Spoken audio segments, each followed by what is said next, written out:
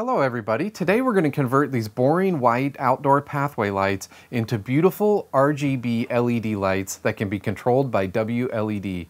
So stick around and see how we do it.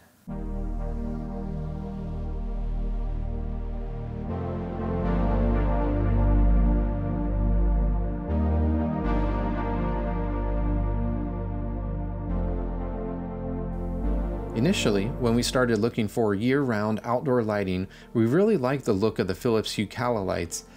That is until we saw the price of each light and the lack of software control. So we started looking around for alternatives and found a similar looking light on Amazon that we could modify and add our own RGB LEDs that could be controlled by WLED. As a bonus, the quality was even better. So once we got the lights, it was time to take them apart. So I enlisted my wife's help to get these opened up so we can install our own RGB LEDs.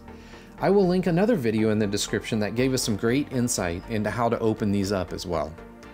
For us though, the process we found that worked the best is to use a heat gun to get the silicone inside softened up.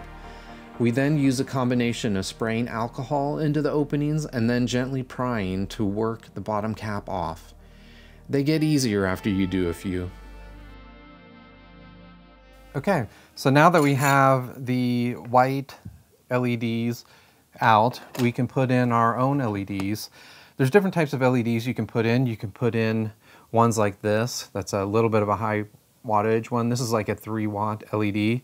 But I'm going to actually use something that I 3D printed to use some pixels that we have for some of our Christmas lights. These are bullet WS2811 pixels. So I just printed a little piece here that will go inside of the light. This will drop down into the light and then I'll be able to screw it down in the same spot that it was before. So let's go ahead and connect this up then to our LEDs that we have here. Now I start making the usual connections of the positive, negative, and the data using heat shrink crimp connectors.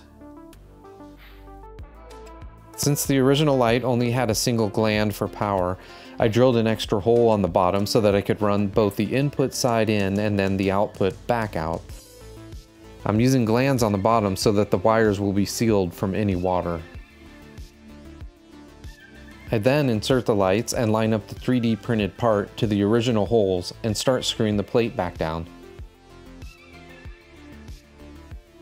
I also adjusted the height of the LEDs to be just above the glass so that the light gets diffused as evenly as possible.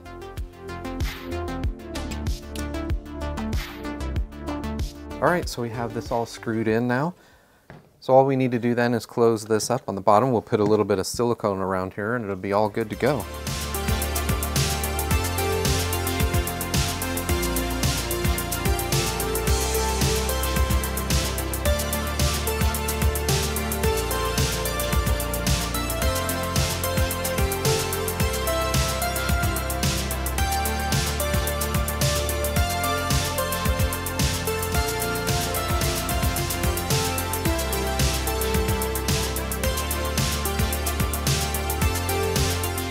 Please check out our other videos where we show how we make a DIY solar power box that runs these lights nightly.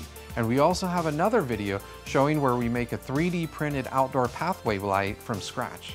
Thank you everyone for watching and we'll see you in the next one. Bye.